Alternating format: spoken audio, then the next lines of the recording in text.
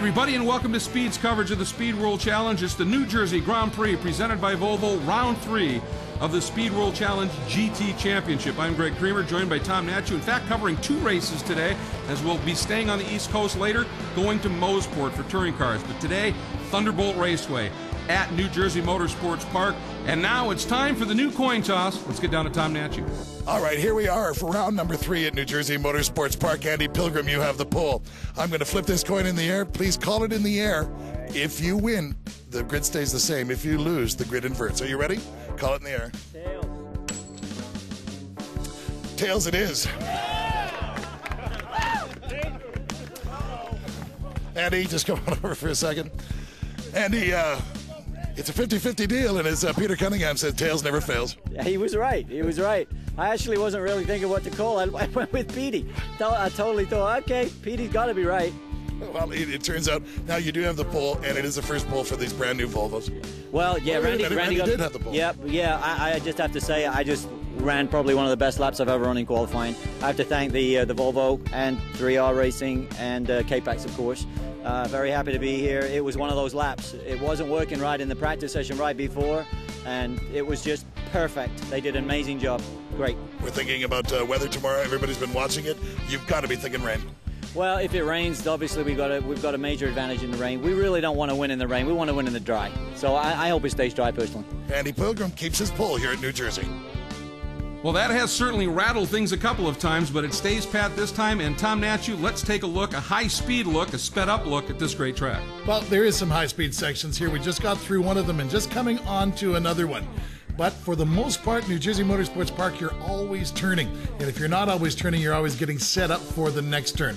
It is a fascinating course, Greg, and when we watch these guys operating out here, the qualifying, it's all within about a second of each other.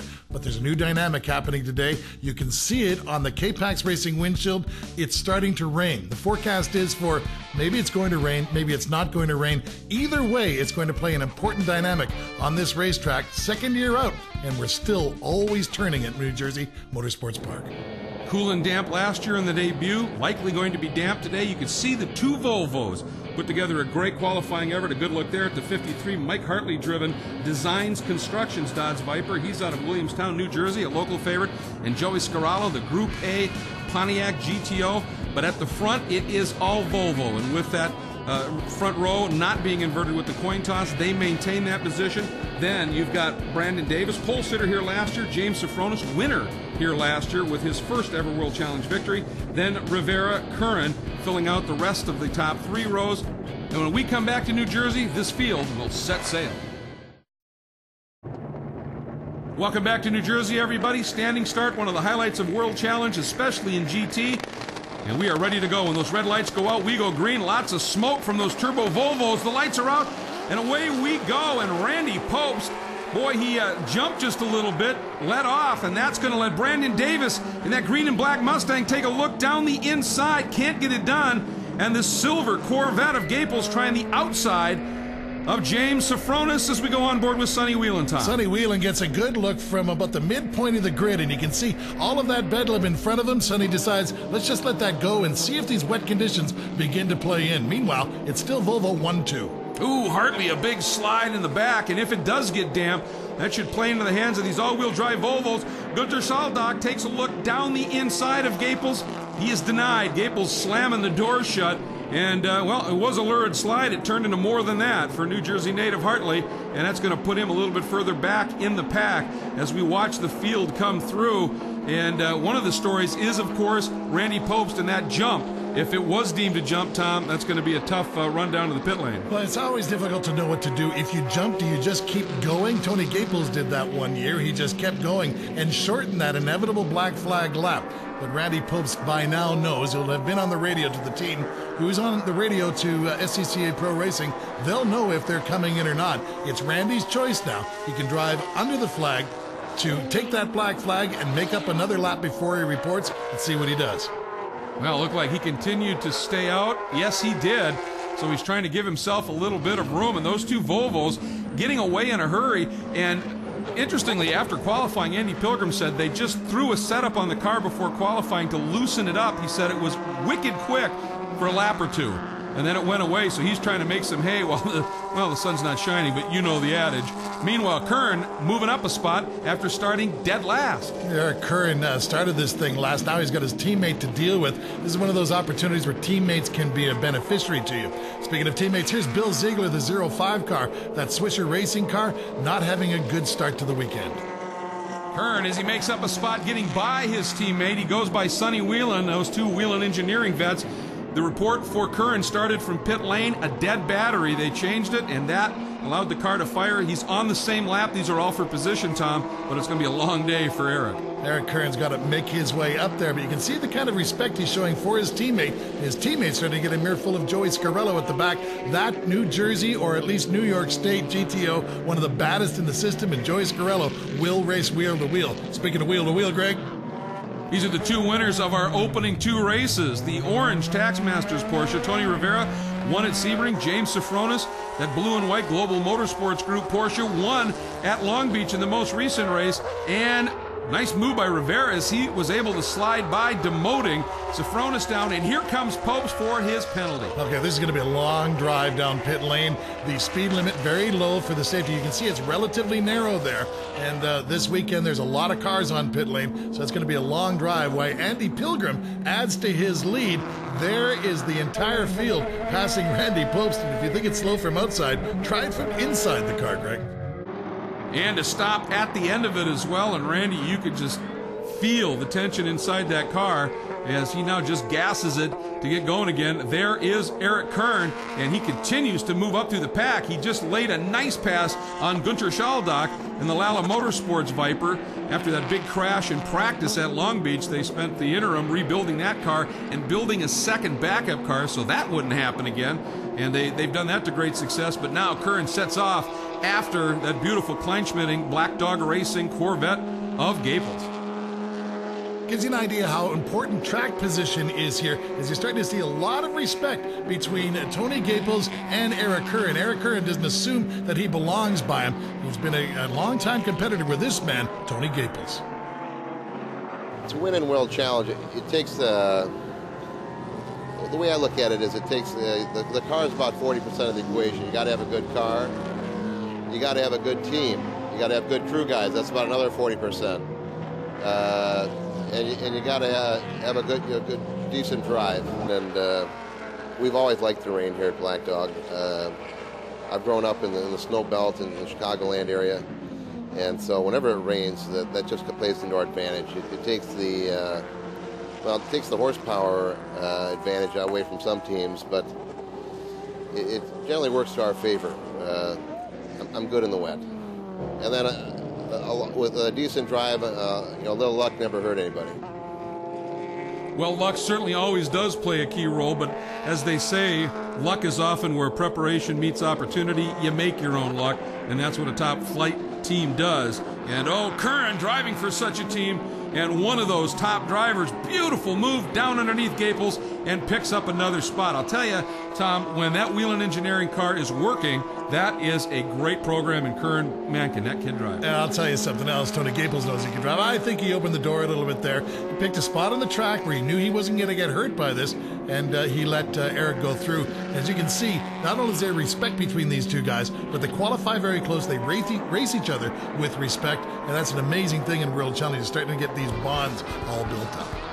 Intense competition in the early going here of round 3 of the Speed World Challenge GT Championship. And as you can see, Eric Kern currently the man on the march. We'll be back. And welcome back. Speed GT action unfolding here at New Jersey Motorsports Park.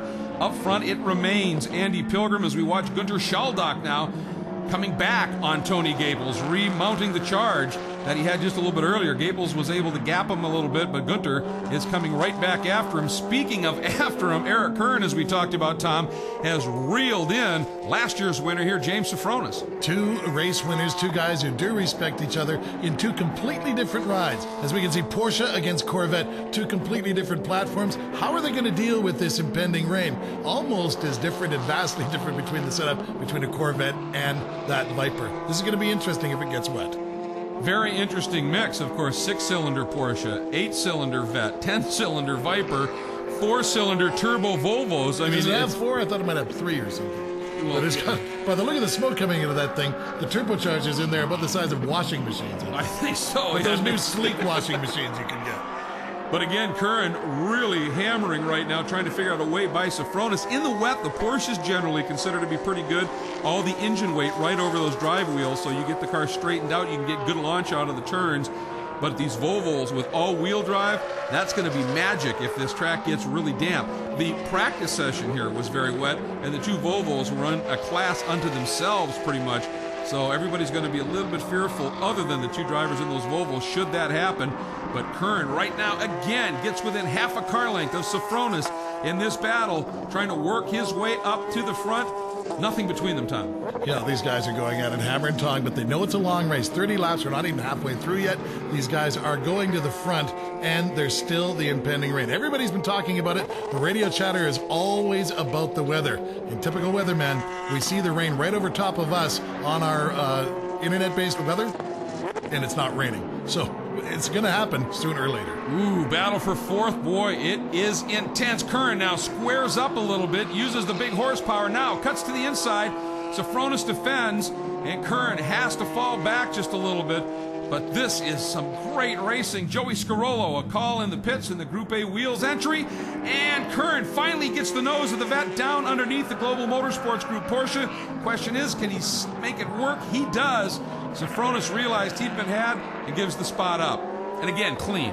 James Sofronis wasn't about to get into it in that long parabolic bend there. You just don't know how it's going to work out, especially when traction is waning, not building up. So James Sofronis makes a very wise move there and lives to fight another day. There's a long way to go yet, Greg. There is, and a big margin between Pilgrim and your second place runner, which is that Sun Microsystems ACS black and green Mustang of Brandon Davis, pole sitter here last year. Then behind him now comes the 97 Taxmasters Porsche of Tony Rivera. We go back just a little bit to this superb battle, and it continues to unfold for the 6th spot between Gaples and Schaldock. And Schaldock pretty relentless right now. Yeah, but every once in a while he looks in his rearview mirror and he sees that blue and yellow Volvo and thinks, oh, brother, I've got enough in front of me to deal with. Why do I have to deal with this thing behind me? He knows he's coming, and there's the view from Randy Pobst, and we see, I think that's the 34 car going off in front of Randy Pobst, losing a bit of momentum, and now he has an opportunity to make up a spot, but on the 34 and not on the number 9, Gunter Schaldock Viper. Well, Schaldock's relentless pressure paid off, and apparently Gaples felt it, just made that little bobble, and now Pope slides through as well. And that may be a function of when you've been running as hard as Gaples was and you get off track, your tires get dirtied up, takes a few corners to get them clean, you don't have quite the grip, and Pope's not going to wait around in that K-Pax Volvo and jumps on it. But talking about Gunter, this was his best ever qualifying performance, 7th, and after qualifying, he wasn't happy. He said there was more in the car, and I was just starting to really get to it, and then he said the checkered flag came out. He goes, I got something to prove in this race, and boy is he. He is putting together a strong run. That's like the World Challenge format is 20-minute practice sessions. You get 2 of those. You get a 20-minute qualifying session, and these races are over in 50 minutes. Something we barely talk about. You know, these guys do not get a lot of time for preparation. And Andy Pilgrim continues his great run at the front. Brandon Davis sits in 2nd, but running in 3rd right now is the gent who won in his first World Challenge race at Sebring. We asked him to tell us about that. To win, I can't even explain what it was like, especially in my first race. A lot of disbelief. It was just, I don't know. I found myself marching up towards the front, and then there were no longer any cars in front of me. Really caught me off guard to see the white flag because I was so focused. I had no idea how much longer the race was. So that last lap was just, you know, on pins and needles. I think I went slower than anybody else on the track just not to mess up the last lap. And seeing the checkered flag was just, it was a pretty amazing experience. You know, one of those that you'll only have once. You can only have your first win one time. I just want to win again. Well, he is, after all, a true racer, and as his good friend and SCCA Pro Racing PR maven, Eric Prill, said, an overnight story, 20 years in the making. Yeah, he's been wanting to be in World Challenge for a long time. For the longest time, Greg, he had his sights set on touring car, didn't he? Peter Cunningham was one of his heroes, literally, and that's where he wanted to go. And he said, I really had no interest in GT, he said, till I drove him. He said, high horsepower, not a lot of aero grip. He goes, that's racing. what's not to like here? Yeah. As you've got four-wheel drive, four-cylinder cars running on a par with Dodge Vipers. World Challenge has found a great formula. And these GT cars, so evenly matched in qualifying, out here competing in their own battles, this is why they call this the best tin top racing on the planet right now, with all these different makes and models. And that's only half the story, Greg. You got to make them all run together, and somehow they found the magic formula. Well, the World Challenge and the SCCA Pro Racing tech staff have done a phenomenal job with this balancing act, but yet each of the cars have their own strengths and weaknesses, and obviously with this impending weather we're looking at, that all-wheel drive of the Volvo is going to play. And as Randy Popes looks down the inside of Gunter Schaldag, trying to work his way back up through the pack. This is for position. Gunter, a little bobble there, ran wide, and Popes continues his march to the front, one position away from the top five, but it's still teammate Andy Pilgrim out front. We are back to New Jersey Motorsports Park, third round of the World Challenge GT Championship, and guess what? The weather has hit. Windshield wipers on, cars skating everywhere. Brandon Davis. How's he doing that? Wow. How's he driving a Mustang with about 1 million horsepower in the rain like that? Unbelievable talent, Brandon Davis. Maybe nobody told him you couldn't do that. So car control. It's a gift. Beyond that keeps on giving. Now. Yes. And he's doing a great job. And remember, had the pole here last year, ended up getting jumped at the start. And James Safronis, the Global Motorsports Group Porsche, makes a call down pit lane. You know what I think he's doing? Haven't seen any problems with the car, Tom. Is this strategy? I think he's gambling. I think he's coming in for Reigns, hoping that he can do it within one lap, get out on the lead lap. If all these guys stay on dry, that's going to give the Global Motorsport guys an advantage. James Safronis trying to make something happen, just been passed into the top 5 by the number 30 car. So now he's taking the race into his own hands. This is unconventional. This is unconventional, and remember, it is World Challenge, which is not known for high-speed pit stops because they're sprint races. So I think you made the key point. Can he get it done and stay on the lead lap? Oh, we're not talking about 14 seconds here. Yeah, exactly. It takes 14 seconds to make the decision to come in. But no, we're talking about 30, 40 seconds. But it is a slow lap. I mean, this is our first lap under rain.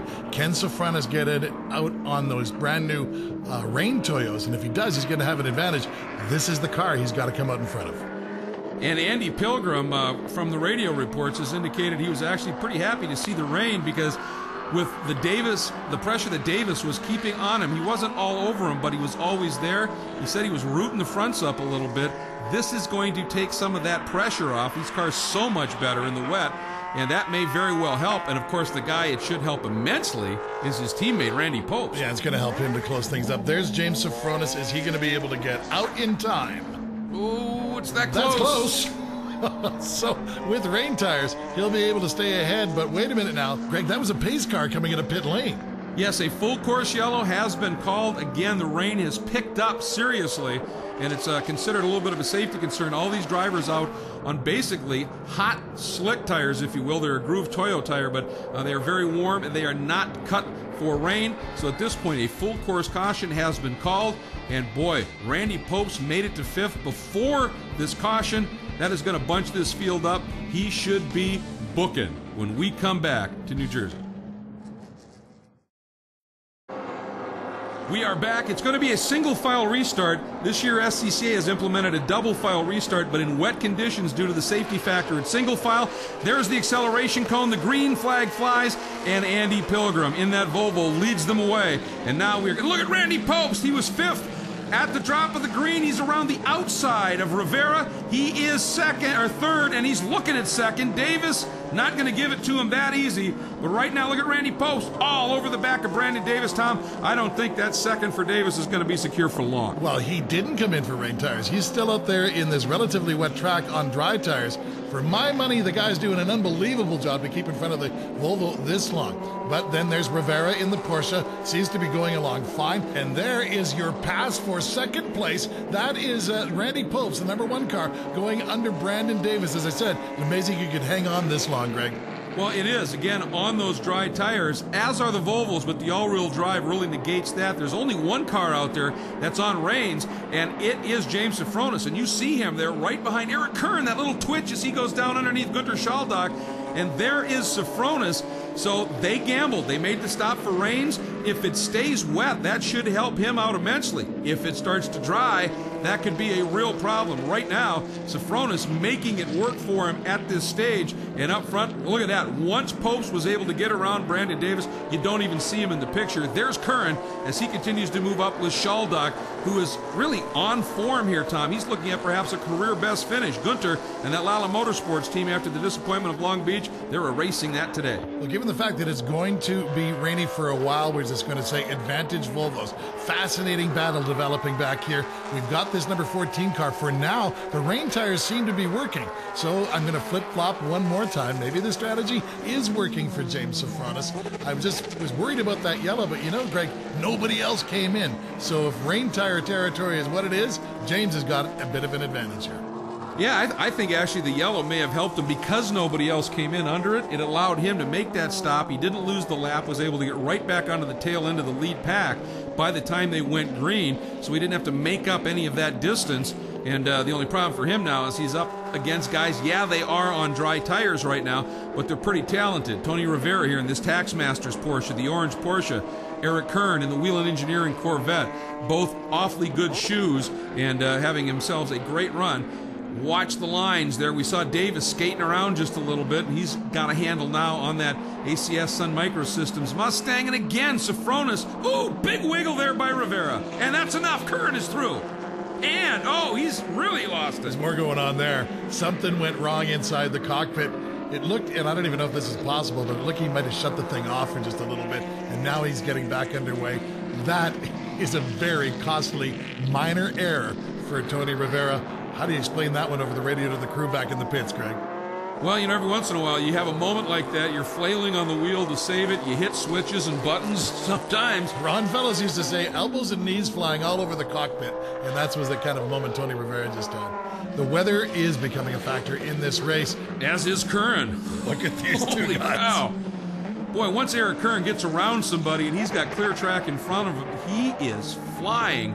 And after that little mistake, whatever happened, it was certainly there was a moment, and then if he hit a switch or whatever, Rivera trying to come right back. He and Sofronis, I think there's a little orange paint now on that Global Motorsports Group right rear quarter panel as they come up and through these twisty bits here. And boy, Tony Rivera, after that problem, Tom, has gathered it up and looks quick. Rex is basically flat out now. Fourth gear, fifth gear over the top of the hill. They're not going to quite touch top gear as they go into the corner. Very high speed, taking some braking in there. And Rivera sees an advantage. He's alongside, and he is through. But just barely. That's the difference between these Toyo rain tires and dries. Rivera's got the dries working just that much better at this part of the race. Well, and that's the bad news for Sofronis. The rain has lightened up, and that is going to really hurt him with those deep groove rain Toyos that are a much softer compound. They heat way too easily. They can chunk and break apart. And the people that stayed on the dries are going to be in much better shape. And, of course, the two Volvos with that all-wheel drive in the damp were able to open that margin up, and they've got a little room to play with. But the compelling battle, this one for the final podium spot, Brandon Davis and Eric Kern. Davis starts the season with 2 consecutive third-place finishes. Kern with 2 consecutive second-place finishes. That puts them well up in the points hunt in this third round of the championship. This, in many ways, is a battle for the points lead. You know, we've talked about this before, but these guys were teammates on the real-time team in touring car, and they had a finish at Denver that nobody's going to forget anytime soon, when they were over the start-finish line, door handle to door handle, literally leaning on each other. And that wasn't so many years ago. Now they're no longer teammates, but these guys have respect between them as well. Brandon Davis and Eric Curran, you know what? I'm betting there's smiles in behind those visors in both of these cars. I would agree, and that's one of the things you talk about, the respect. World Challenge Racing, incredibly clean. The drivers are all top caliber drivers, and they've been racing each other in many cases for a while. And when a rookie does come into the championship, like a Tony Rivera, he is top caliber as well. And it allows you to have a lot of confidence in the guy you're racing with. And right now, those two Volvos continue to ease away. Pilgrim in front of Popes, the 8 and the 1, the K-Pax cars. Here we go. The battle for the podium spot. Curran came in, as I mentioned, leading in the points. Davis right in that top points group as well. This is a huge battle right now. The two Volvos slide through, and there, just in the back of the frame, you can see that battle coming up as Pilgrim putting another lap in the books. And as a matter of fact, we start the final lap. 1 to go.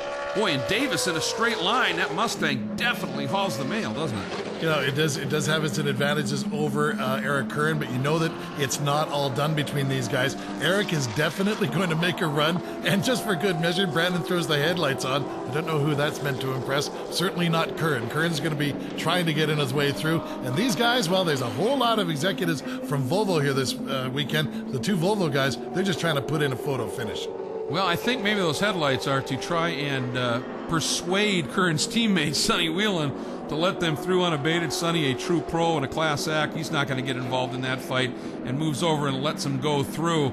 And Randy Popes, boy, he is closing up. Now, that may be more a function of Pilgrim backing off, believing that his teammate's not going to come after him and do anything too silly. Not so, as you pointed out, Tom, for this battle for third. Curran continues to run within a car length in spots, closes up in others, loses a little bit. They are down to just a matter of feet as they wind through this long, never-ending right-hander. Curran looks to the outside. Is he there? No. Davis covers. Could he hit him? Oh, yes, down he could. inside. But nobody hits anybody. You're right. It's incredibly clean and incredibly competitive racing between Brandon Davis and Eric Curran. Mustang versus Corvette. This is true vintage world challenge. And there go the Volvos, Greg. And they do, under the checkered flags for a 1-2 sweep. The battle for the third podium spot will go to Brandon Davis, but up front the story is Volvo, and at the very top, it's Andy Pilgrim. K-Pax 3R Racing is a new team for me. It's a privilege to be running for these guys. I've run with a lot of factory teams, and these guys are equal to any factory team I've been with, and I want to say thank you to them, and thank you to Jim Huey for giving me the opportunity. Thanks to Randy Popst. We've raced each other for about 47 years now, I think, since we were babies, and he's one of the toughest guys to run against, and I just want to say thanks for being a good teammate, and you know, I'm looking forward to the rest of the year, and all the Volvo people here from corporate, well, what can I say? It's awesome. So nice to win here. Thanks again. On behalf of Paul Reed-Smith and PRS Guitars, we'd like to present you with this very fine example of their craft. They're just down the road here. These things are manufactured locally. Some say the best guitars in the world for one of the best drivers in the world driving one of the best cars in the world. Boy, that is one sweet axe, and he earned it. What a great drive. That Volvo team going 1-2. Brandon Davis on the podium as well. Let's take a look at our unofficial results. Pilgrim and Popes the sweep for Volvo. Davis, Curran, Schaldock, career best finish for Gunter. Absolutely great effort. Let's take a look now at the points. After 3 of 10 rounds in World Challenge GT, Curran up over Davis, and then Porsche up by 5 over Ford. When we come back, we go to Mosport. Touring cars on that track. It's going to be great. Welcome back, and we now go to a very damp Mosport International Raceway, one of the most daunting tracks in the world, let alone in the wet. It is the Toyo Tires Victoria Day Speedfest at Mosport, presented by Optima Batteries. Third round of the World Challenge Touring Car Championship. Time for the coin toss. Eric Foss, you've won the pole for Speed World Challenge round number 3. This is the official coin. I want you to flip it, call it in the air, and when it lands on the ground, if you win the toss, you'll stay in the pole. If you don't, your partner goes to pole. Call it. Tails it is. Eric Foss stays on the pole here at Mosport International Raceway. And that is huge. First time pole for the rookie. Let's take a high-speed lap around Mosport. Time. Well, high-speed turn coming up first here, turn 2. Everybody talks about it at Mosport. It's the most famous turn, one of the most famous turns in North America, possibly the world. Extremely high speed. You get it wound down, third gear in a touring car around here through turn number 3, and this you're absolutely flat out over the crest of this hill into another famous corner at Mosport, Moss Corner, named after Sterling Moss, not after Mosport, which is named after Motorsport. This is what Frank Orr used to call the Mario Andretti more or less straightaway.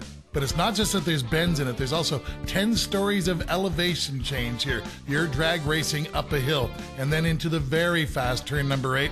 There's untold amount of things to hit and places to slide off into a tightening number 9, and then White's Corner, turn number 10, onto the front straightaway. That is one lap of Mosport. And interestingly, on that lap, you saw the rain line. We'll talk a little bit more about that. Our starting lineup for the rookie, his first season of World Challenge, he's on pole, and I think let's talk a little bit about that. Eric Foss, it was his teammate's third race last year as a rookie when he got pole in a win at Miller Motorsports Park. The pressure is on, and Foss living up to it right now as we take a look at the rest of the grid. And Nick Whitmer, his first World Challenge run, joining that real-time team. That's going to be a story. He's already done a race today, and he's going to bring that knowledge ready for the start, Craig. And when the lights go out, we go racing. Touring cars launch, except Foss. Nothing. He's just sitting there. And a great launch by the 36 of James Clay. And he gets right up alongside Whitmer as they head down into turn 1. But Eric Foss, nothing happening. We're on board with Jason Saney. Tom, that was close. You know, Jason Saney picks that outside line to get around Foss and carries the acceleration through and puts himself in a great position. But look at that number 36 car. Incredible launch by James Clay, and oh no, it all goes away right there, having trouble putting the power down in that bowl at the bottom of 1 where you've got to accelerate over the top of turn 2. This is a lot wetter than we thought it is. You can see Jason Saney working the wheel in there. They are tiptoeing around Mosport for lap number 1, Greg. Couple of great decisions by Saney. 1, to get around teammate Foss, and then 2, to go to the outside and get around Clay and put him up into second. You can tell Jason Saney from rookie last year to absolute star this year. But Kuno Whitmer, this is one of the guys this entire field is looking at. Meanwhile, we're going to watch from onboard Foss's car. This is a replay. Yeah, you can see 1, 2, 3, 4 times he tries to start the car. Then he gets away. The last car, that is Nick Whitmer, manages to get by. Now, what you can't see, there are 2 BMWs, the number 38 and the number 34 cars, respectively Seth Thomas and Nick Isayan. They both have elected to start from pit lane. So on the back straight, it shapes up like this. They're picking up some speed, and you can see the amount of elevation change, but still very, very tiptoey around here. And Kuno Whitmer, using his local knowledge and the fact that he's already raced today in the Canadian Touring Car Championship, brings that to the track. You talked about the rain line. Well, the rain line at Mosport, Greg, is where the rubber ain't. Stay off the line, and you're going to be going faster. Yeah, and that race that the Whitmer brothers ran earlier today was in the damp, so they not only local track knowledge, as you point out, but where the grip is now. Saney finding where it's not. Boy, brilliant save. Almost got off into the grass, and had he gone much further off, that would have been huge, but that cost him a spot, and that is, I think, Kleinubing was able to just knife around him. Indeed, Kleinubing being the opportunist in that moment, and now he has an opportunity to set out after this man, Kuno Whitmer. Then you'll see Kleinubing come through here in just a moment. There's the gap for first, second, third, and just to keep things interesting, you've got another real-time car and another tri-point car in back. That is Charles Espinlaub we're watching, and behind him a recovering Eric Foss. And Espinlaub, though, goes straight off at the outside of 8, and Eric Foss, maybe target fixation, loops it as well. And close. We'll be back. Welcome back to Mosport, everybody. Round 3 of the World Challenge Touring Car Championship underway, lap 11. And you're watching a great battle unfolding. The real-time racing 2009 spec Acura of Pierre Kleinubing in front of the Tri-Point Mazda of Jason Saney. And behind him, the 08 spec real-time Acura of World Challenge first-timer Nick Whitmer. But Nick knows this track, he knows the conditions, and he is flying. And he is up into this battle right now, and that puts him up into the 4th spot, and he is dicing it up against some awfully talented competitors. The guy that runs second right now, leading this trio, Kleinubing, and you can see it is slick. Oh, and Saney's going to get a run on him. Is it enough? Let's watch. No, he's not able to make it stick. What I was going to say about Kleinubing, 4 wins here over his career at Mosport, so he certainly has track knowledge, but he also has company line astern in Jason Saney. We talk about the respect of this track. Saney tells us why. There's lots of places to make a mistake here. You know, Mosport's got a lot of really high-speed corners, and there are a lot of walls that are fairly close, so it's not a place you want to make a mistake. Probably the biggest mistake to make that you will make here is in turn 5B, not getting on the back straightaway with enough momentum. You know, such a long straightaway and an uphill straightaway that you need to get a good run out of there. So that's when the racing will get interesting. If somebody bobbles there, there'll be another car all over them coming into turn 8. So awesome place to race here. I love it. One of my favorite tracks. Well, nothing like calling your own pass, is it? That is exactly what he did coming out of Moss, and got that great run and sweeps right around the outside of Kleinubing. And that's a nice job right there, because, Tom, the rain line around 8 is actually that outside. It's spooky, but that's where there's a bit more grip. And with Pierre pinned to the inside, Jason was able to execute that beautifully. He did a really great job, and Pierre Kleinubing loves it here in the rain. As you mentioned, he's got 4 wins here already, but in the rain, you know, just coming up here to the driver's right, there's the top of turn number 2. There's at least 150 guys who come here strictly to watch that move go down around turn number 2. And it was beautifully executed by Nick Whitmer, brother of race leader Kuno Whitmer. And Nick, this may be his debut race in World Challenge, but he's driven similar equipment and has lots of laps around here at Mosport. And is he putting that to good use? What a great story. You know, there's grip and momentum. He had so much momentum carrying over from turn number 1. He knew exactly where to put the car in turn number 2, never having touched the accelerator. Saying he's slowing down as Whitmer just blew on by him, purely on momentum. So down into Moss, where Jason got that great run last lap, he now has a different looking Acura right behind him. Nick Whitmer, and Whitmer way around the outside. And did that work? What a move by Whitmer. Boy, the lad knows where the sticky stuff is. You know, that would be insane in the dry. But in the wet, Nick Whitmer makes it work for him, and P2, 3, and 4 have changed places all within a couple of laps, Greg. Well, this is an incredible back and forth swap battle right now, and I'll tell you what, I think Jason Saney, and I'm betting Pierre Kleinubing, being the savvy vet he is, watched that move by Whitmer and went, oh, maybe we can use that a little bit later in the race. And as the race unfolds, one of the things we're watching is the performance differential between the 08 cars and the new 09 spec cars. We asked Pierre Kleinubing to tell us a little bit about those. At Sebring, I had the old car, so I had I knew what I had, a strong package. I got to Jersey, and the new car wasn't quite as good yet. So by the time I figured out what I needed to be done for that track, it was a bit too late. It was after qualifying. I did go, had the fastest lap in the race. Show some promise, but I kept making too many rookie mistakes, felt like it.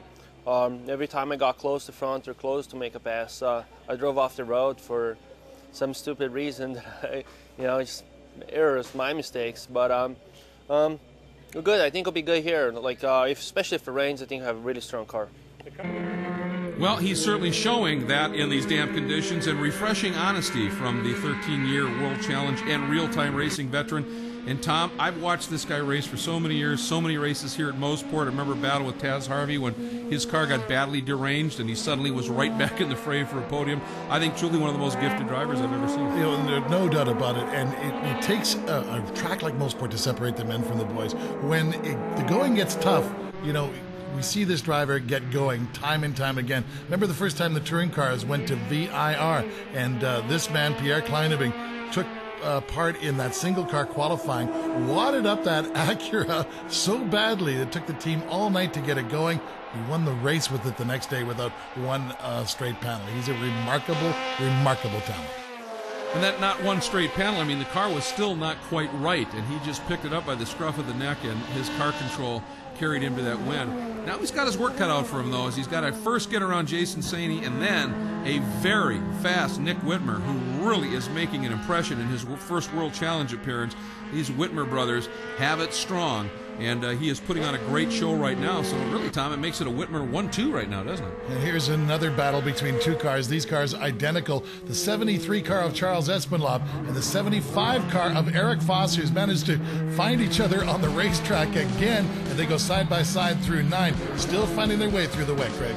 Espinlab, a little bobble at turn 8. Foss jumping on it, is now up into 6th. We're heading to the end of this one. Great racing. Don't go anywhere. We are back in Mosport, third round of the World Challenge Touring Car Championship unfolding. Kuno Whitmer has him covered right now. This is the battle. His brother, Nick Whitmer, also a real-time Acura driver. Then Jason Saney in the Tri-Point Mazda Speed Mazda. Behind him, one of the winningest drivers in the history of World Challenge competition, the 42 real-time racing Acura of Pierre Kleinubing. Second, third, fourth. There they are. And this has been a great battle, and it is getting closer still. Saney all over the back of Whitmer, and joining them is Kleinubing. That's the margin, the proverbial blanket, Tom. you know, we see one of the Bimmer World Gear Wrench cars out there. It's a rear-wheel drive, front-wheel drive situation in this sopping wet. The rear-wheel drive cars absolutely have nothing for the front-wheel drive cars. We're getting reports back on the radio that Seth Thomas says he can't really put his foot to the floor on the back straight until he selects fourth gear. So they're getting a lot of wheel spin. They're out there trying to gather these very valuable points, but they're really not in this contest. This is a battle for front-wheel drives here in the wet at Mosport. A bit frustrating for Seth, certainly, after the win at Sebring, and then had that great qualifying effort for round 2 of the championship at New Jersey. Snapped a half shaft on the start. Who knows what would have happened, and now just struggling with handling in the wet. But that's the things that build character, and the Bimmer World team is going to be a player, to be sure. The conditions just not favoring them right now, as they are the real-time boys, certainly up front. Just a tremendous run for Whitmer as he closes up on the back of Seth Thomas in one of those Bimmer World Gear Wrench BMWs. Hop on board, Tom, and he's just going to sweep the outside. Boy, those Acuras are just hooked up. And Kuno Whitmer knew that he's a wounded bird out there. He made it easy in 9. He knows that's the leader behind them. And, you know, you hear this young man, Kuno Whitmer, talking about it's great to be here. He's racing in World Challenge, and this has been a dream of his.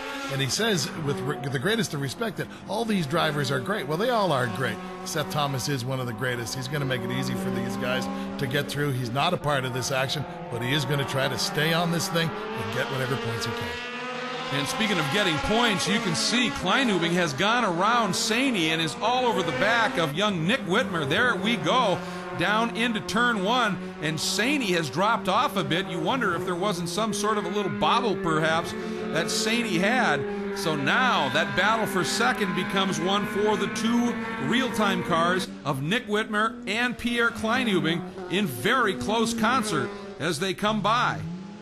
And there is Kuno Whitmer now catching up Toby Grahovic, another real-time driver in the exact same spec car he's driving. That's the 08 spec car. They have radio contact. Nathan, the crew chief, will have let Toby know that the leader is coming by.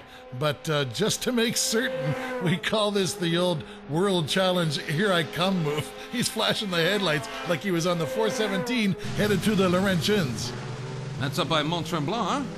Well, let's go back to this battle for second, and Kleinubing now relentless in his attack on Kuno's younger brother, Nick, in this battle for second spot, and they're making that long, winding climb. You said, Tom, was it 10 stories of elevation you gained? That's the whole story here at Mosport. You're not just going up a straightaway where you're flat out all the time. You're actually climbing up over 100 feet of vertical.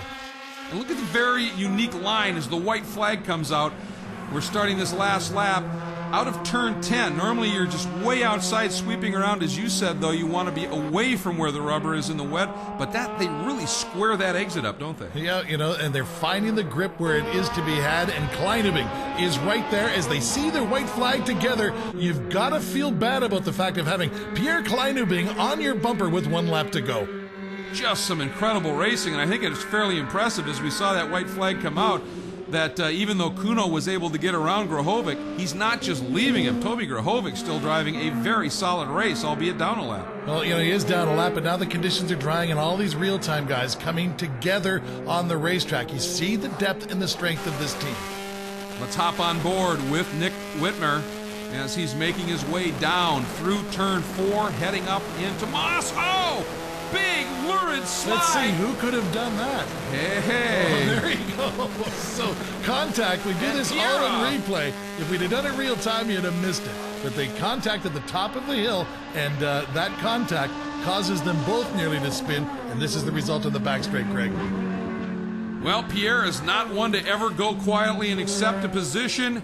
Kuno Whitmer gets the win. This will drive this place nuts as the Canadian brings it home here at Mosport for the win.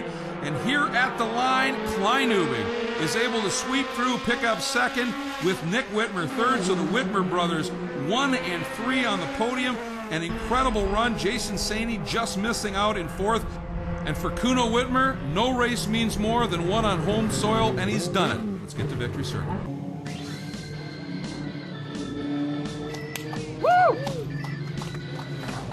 When you're 21 seconds ahead of everybody else, does it get lonely out there? No, because the whole field, I mean, we're talking all talented drivers that each one of us could win a race. So, you know, fortunately, real-time Acura. We have the best cars out here. So, my hat goes out to them. And you know, being on home soil, yeah, I can't even express myself right now. Well, I got my family up there. They're all the way up there. They're waving, and it's for them, the fans, you know, the sponsors, the papers. That's why I want to win here. And he did, and it was a great performance. Here are the unofficial final results. And you can see Whitmer, Kleinubing, Whitmer. What a great day for real-time racing. Take a look at the points, and as you can see, very, very tight. Our next show, back here at Mosports, another round of touring cars, joined by the GT machines. It is going to be awesome. Forecast is for sunny and dry. Don't miss it. We'll see you then.